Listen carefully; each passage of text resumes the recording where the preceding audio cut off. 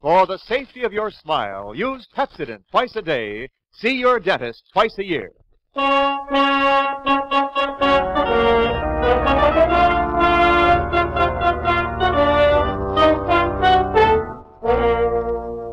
Lever Brothers Company presents the Pepsodent program, The Adventures of Philip Marlowe, starring Van Heflin.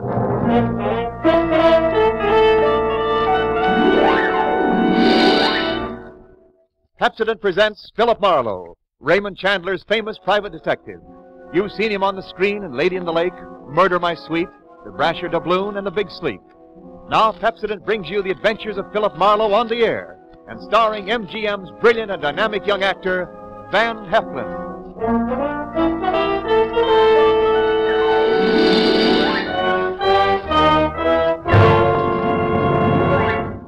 Now, families all over America have named their favorite toothpaste. New Pepsodent with Irium. New, fresh-tasting Pepsodent with the new, cool, minty flavor. It's the 3-to-1 favorite over all other toothpastes.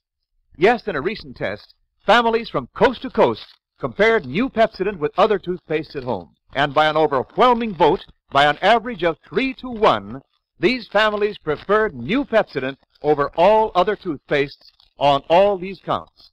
They said new Pepsodent tastes better, makes breath cleaner, makes teeth brighter.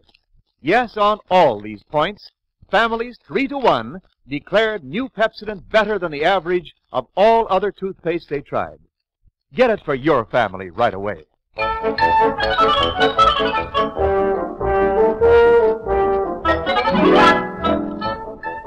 There comes a certain time in the year when I don't want to see midget auto races. I just want to see midgets. When I prefer sawdust to stardust and popcorn to all other kinds of corn available in Hollywood.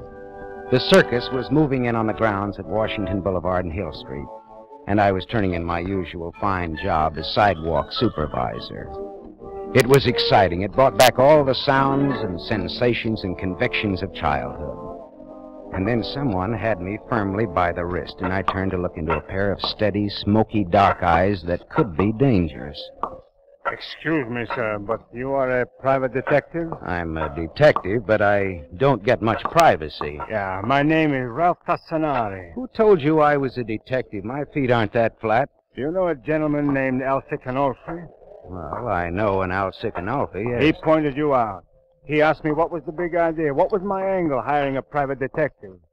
He gave me an idea. When has Alcic Anolfi had any ideas to spare? Mr. Marlowe, besides owning 1/3 of this very fine little circus, I am Tassanari. Of Tassanari, the Swede, and Glorian. Trapeze stuff. The most brilliant aerial act in the business. I own this circus with Glorian and the Swede. Well, where does Alcic Anolfi fit in here? Now, the Swede gets drunk and gambles fantastic sums of money. This circus is worth $250,000. Already the Swede has gambled away much more than his third of the circus. And a partner may sell out his other partners without even consulting them. Oh, you're afraid the Swede will sell you out to pay for his debts? Yeah, and if he did that, I should not hesitate to... Uh-oh. Watch yourself. Alcic Anolfi has made it plain that the gamblers expect payment immediately now. Would you consider giving us your protection during the 3 days we're going to be here? $25 a day in expenses. That's the nut. Cheap enough. I know, but you see, I'm a sucker for circuses.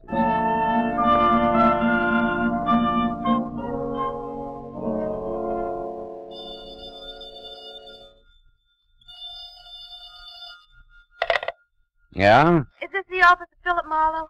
Better still, this is Philip Marlowe. Ralph Tassanari hired you this morning, didn't he? Go ahead. This is his partner, Glorian. I'm in a downtown bar with a Swede, and he's terribly drunk. I know this isn't your job, but won't you come down and help me get him sobered up for the night? Please? All right. Mother Marlowe will be right down.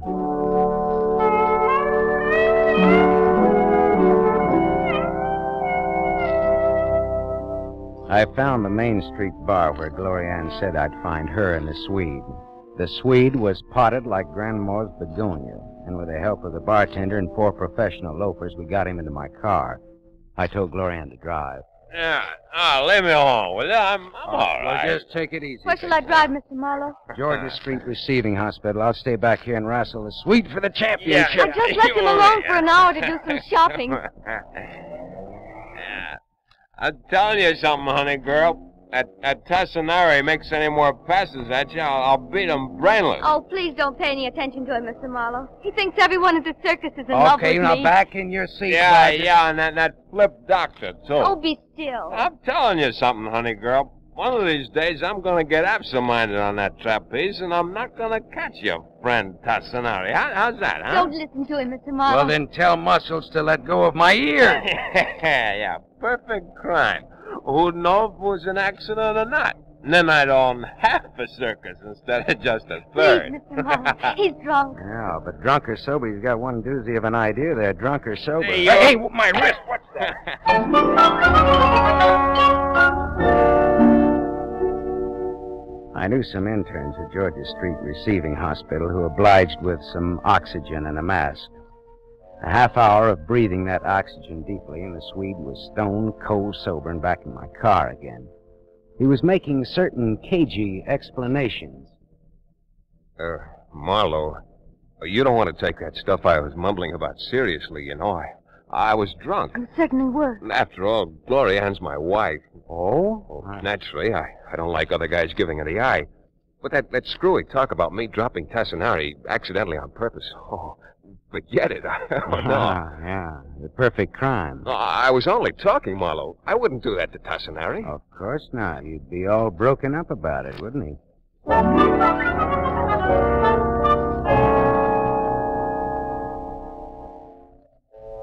I sat in a field box that evening as the small, neat circus unwound toward the big act. And the big moment arrived with butterflies warming up in my stomach and a pulse thumping madly in my neck. Ladies and gentlemen, Tassinari and the Swede, who will ascend to the dizzy upper limits of the top, peg without a net, without a net, mind you, will execute the most daring maneuvers ever witnessed on the high trapeze. Ladies and gentlemen, the daring and death-defying Tassinari and the Swede. Tassinari and the Swede came bounding into the arena and over to the two spidery ladders that zoomed up into the very peak of the big tent. Up there where it was hot, high, and dangerous, two magnificently made men climbing that slim ladder, their brilliant capes flowing behind them, going up higher, smaller, higher. And then they were on their tiny platforms, removing their capes grandiosely. And they turned, faced each other across the void like divers. Not a voice, not a breath, not a sound. I began to perspire. The net was being gathered back. Then suddenly, Tassinari raised his right arm and smiled, dropped his arm, and the Swede shot out into space like a comet, and the gay, waltzing, somehow insane music began.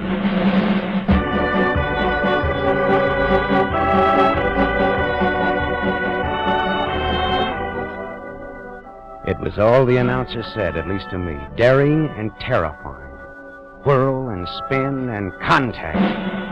Swing, swing, swing, and spin. Spinning and whirling, contact and break. Hands locked to rosined hands. Contact and break. Spin, whirl, cartwheel, and contact. Swing, swing, swing, and leap. Split-second timing and the split-second split again, with trapeze bars flying into place where and when they were needed. I looked away, my head drumming and swimming. And I looked up again. I looked up, and the thing that had been tying my stomach in cold, hard knots, the thing I was afraid of, happened. Look out!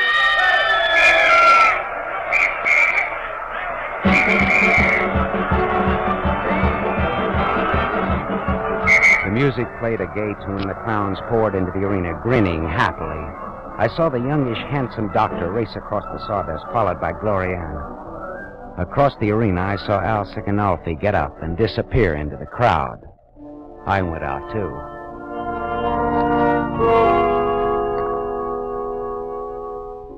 Outside, I managed to get a shaking match to a quaking cigarette. In my mind, I heard again and again the drunken voice of the flying Swede come back to me. One of these days, I'm gonna get absent-minded on that trapeze, and I'm not gonna catch your friend Tassinari.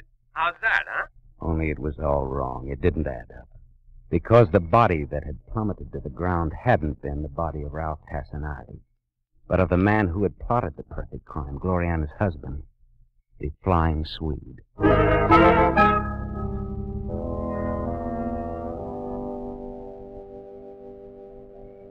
Marlowe. What? Oh. You were in there? Yes, I saw it, Gloriana. I think I could kill Ralph for this. You think Tassinari dropped your husband purpose? What do you think? Look, Gloriana, I took this job, you know why, and well, all this reminded me of myself when I was a kid reading Tom Sawyer and Huck Finn and believing in them. Well, I still believe in them. I felt the same way about the circus. The last childish illusions a man holds on to so he doesn't get too hard. You're not tough at all, are you? I was going to like this job, and then this happened. Do you know what I'm talking about? Yes, sir. I'm sorry we failed you. No.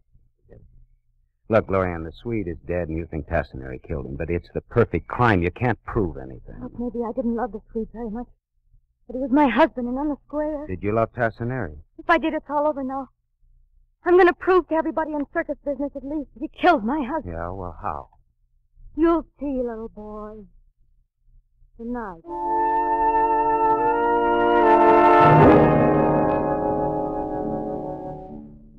I watched her go back into the big tent, and then I drove home and dreamed all night of Al Sicanalfi smiling his yellow smile and disappearing into the crowd. I got up late and went down for coffee and a newspaper. The story was there on page 1. Also, a silky, leggy picture of Gloriana, beneath it the caption reading, "Show must go on, dares high trapeze at Tassinari after mate falls to death." I looked at my watch. It was late, later than I thought. For the daring young dame on the flying trapeze, it was almost too late.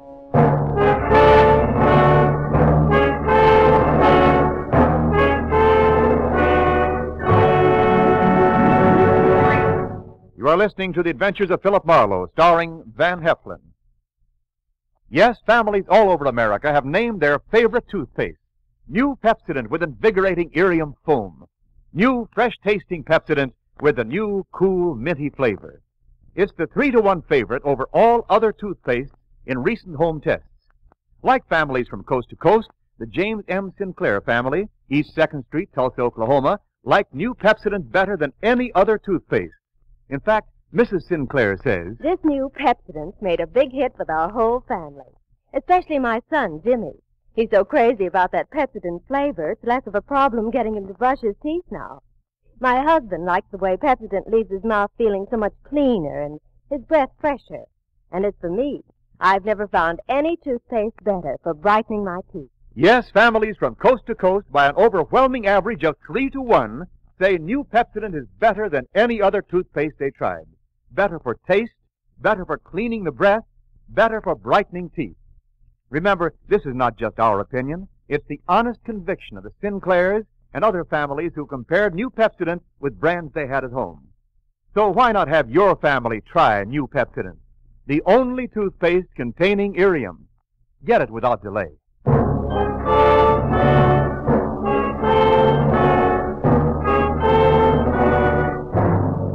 We continue with the adventures of Philip Marlowe, created by Raymond Chandler and starring Van Heflin, who appears by arrangement with Metro-Goldwyn-Mayer, producers of The Hucksters, starring Clark Gable.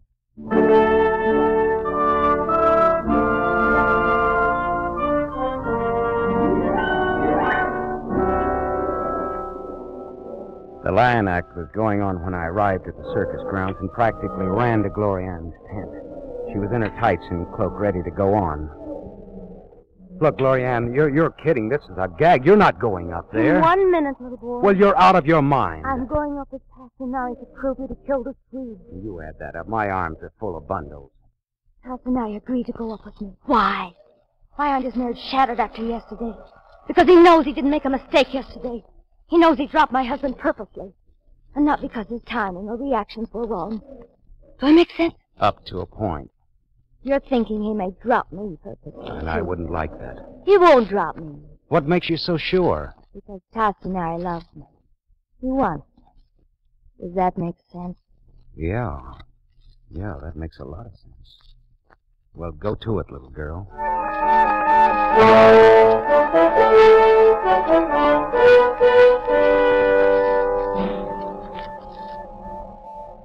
I watched Glorianne, so small and slim and fragile, as she went up that thin ladder. My throat swelled tight, and the butterflies took off in my stomach again.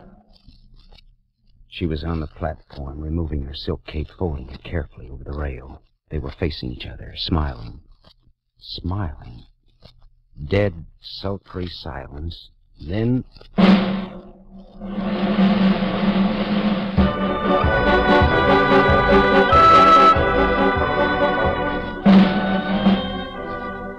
For minutes I sat there, petrified, watching her, cold sweat channeling down my back.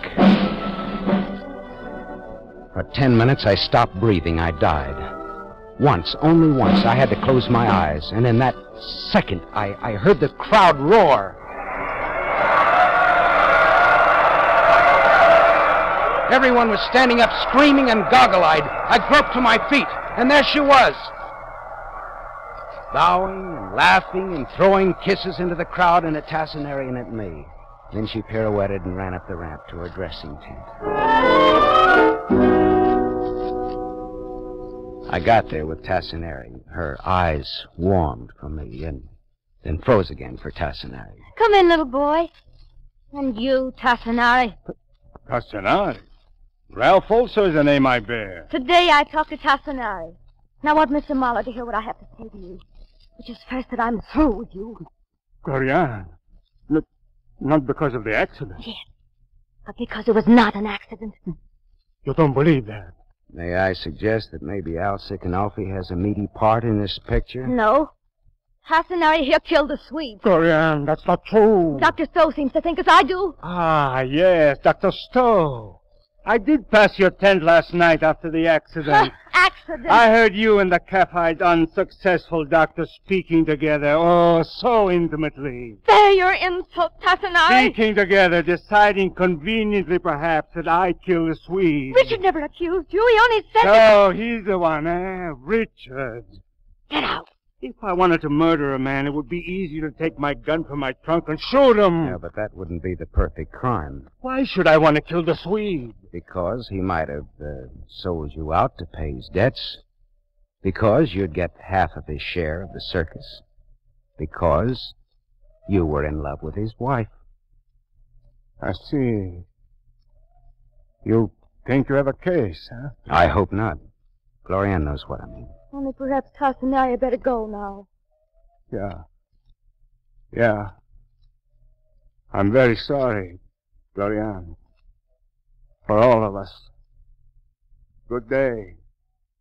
Good day, Mr. Marlowe.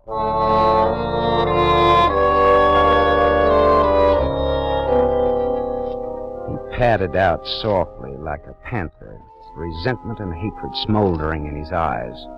That was horrible, little boy. I better lie down now. I left wondering if there'd be a show that night, tradition or no tradition. I walked for a half an hour, and then a police squad car came screaming down Washington Boulevard toward the circus grounds. Mad dogs and Englishmen go out in the noonday sun, but Marlowe runs in it. I found a small colony of cops in one of the dressing tents. The man on the cot had taken a lot of pulses in his time, but he didn't have a single one to show for it, not even his own. Good-looking, youngish Dr. Richard W. Stowe was dead. Detective Lieutenant Ibarra held out a small automatic to me. Hello, Marlowe. I hear you've been masterminding things around here lately. Ever see this gun before? I may have heard of it. A man named Ralph Tassinari, connected with this show, has disappeared. Know something about that? He was fresh from a lover's quarrel last I saw him. Ah? Or maybe just out walking it off. Possibly. But the dead doctor and Tassinari both went for a pretty little trapeze queen named Glorianne. Was anything stolen here? No. The circus hand who heard the muffled shot came running before anything could have been taken. Well, the gal, Glorianne, how does she feel about this? She's in her 10, heavily committed to a case of hysterics. Marlowe, divvies on any information you get out of her.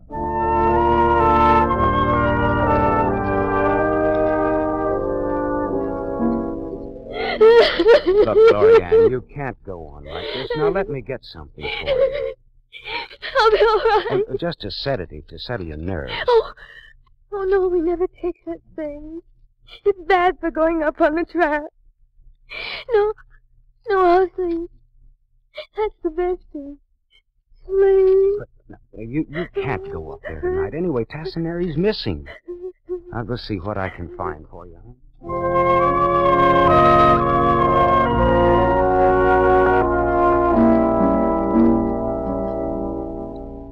I rummaged through Dr. Stowe's medical bag while Ibarra watched from across the tent. I found a small black book. I leafed through it with my hand still hidden in the bag. It was a small case history book with sketchy data about his cases, the treatment given, the medication prescribed. I very quietly tore out the last page, palmed it, and slipped it in my pocket as I creaked to an approximate upright position. Find anything to quiet the little woman, Marlowe? No, not a thing, Lieutenant, not a thing. I'll try a drugstore.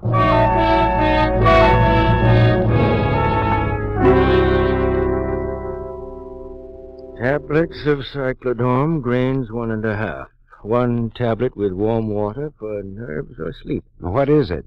It's a common sedative, but I can't sell you any without a prescription. Well, can you tell me anything about those drugs? Some, but you will find a lot more in Dr. Torral Solman's textbook on pharmacology. Textbook of pharmacology. It's only in the main library, I think, but it's complete. That'll tell you all you want to know, I'm sure.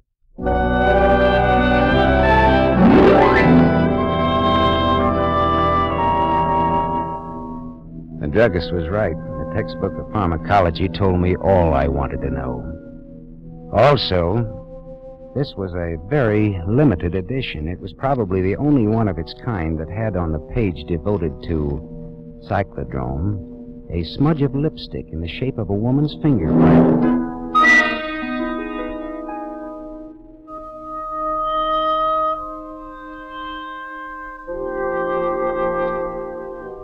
It was all and more than I wanted to know. And all at once, I was old, very old. From now on, I was going to leave illusions to high school girls and magicians.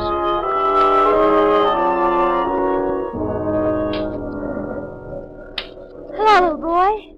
Back again. I see you're dressed for work, Glorianne. Has Tassinari returned? I wouldn't know. But I think I do know who killed the Swede. Tassinari. I gravely doubt that. Well, then who? Not Alfred Amalfi. Glorianne, you're a dainty little thing, and that's a particular reason why you should break yourself of little unsightly habits, like touching your fingers to your mouth to turn back pages in books. Are you all right, little boy? Was the Swede all right when he went up with Tassinari last night? Oh, well, of course. Or was he just slightly under the influence of a sedative drug that calms the nerves? Yes, but slows up their reaction time. I don't understand such matters. You admitted to me today that it isn't wise to take such sedatives before your act. But you did get a prescription for such tablets from Dr. Stowe, and you said nothing about them. Well, I was upset after the Swede was killed. I needed something. But according to Dr. Stowe's casebook, you got the tablets before the Swede was killed. And you left him at the bar for an hour yesterday while you did a little medical research at the main library. And that night, the Swede's split-second timing didn't quite split, did it? Of course you weren't afraid to go up with Tassinari today. He didn't miss the Swede missed him. I hated him. You didn't want him. You just wanted the circus, all of it. So you killed the Swede with his own perfect crime. Only it was too perfect. You couldn't pin the murder on Tassinari. You had to think of something more down to earth. Go on, little boy. Make Glorianne proud of you. Dr. Stowe knew that you hated your husband. He knew that you had those tablets. He knew that the Swede didn't make mistakes. Last night, when Tassinari heard you and Stowe whispering together here, Stowe was telling you what he suspected, wasn't he? He was a doctor, and he is furious at the thought of being used in a murder. You're raising your voice. You'll upset me. No.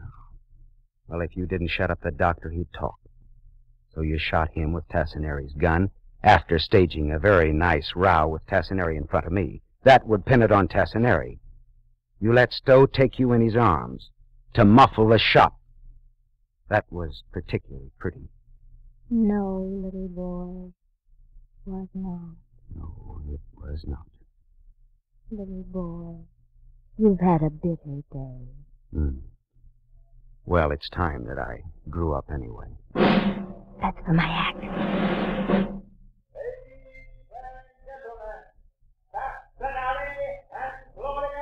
And Glorianne.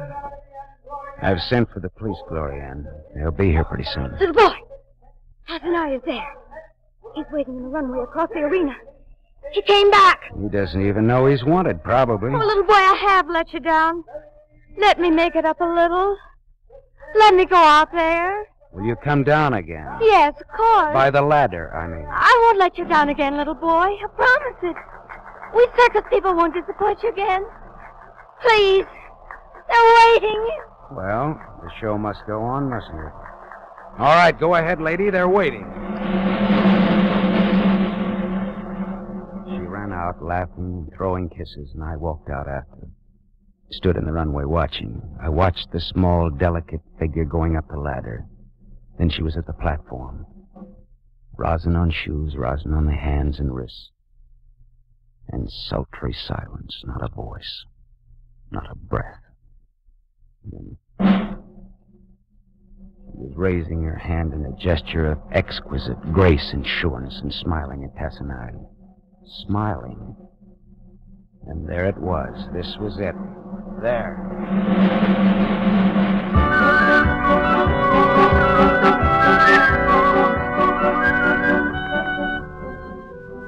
Ghostly packs of small fry from my school days gaped up with me and shivered with kid delight.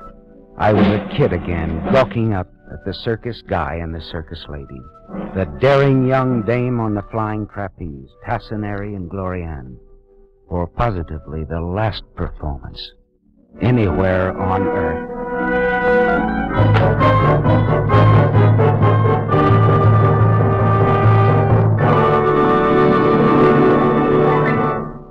You have just heard Van Heflin starring in the new mystery series, Raymond Chandler's The Adventures of Philip Marlowe, brought to you by the Lever Brothers Company, makers of Pepsodent. Van Heflin will return in just a moment. Have you tasted the new Pepsodent toothpaste?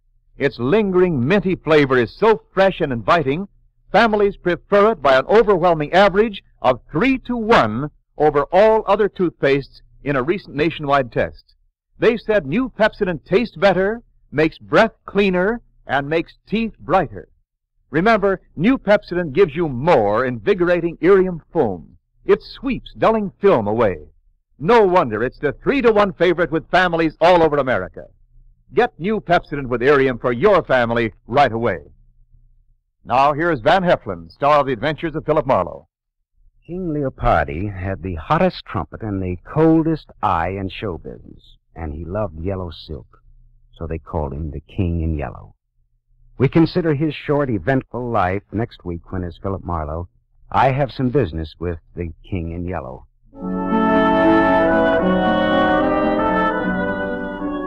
Tonight's story was written by Milton Geiger, based on the character of Philip Marlowe, the screen's most famous private detective, created by Raymond Chandler. Heard with Van Heflin tonight as Glorianne was Lorene Tuttle. The original music was composed and conducted by Lynn Murray. This is Wendell Niles inviting you to listen again next week at this same time to another exciting mystery on the adventures of Philip Marlowe, starring Van Heflin with a distinguished cast. This is NBC, the national broadcasting company.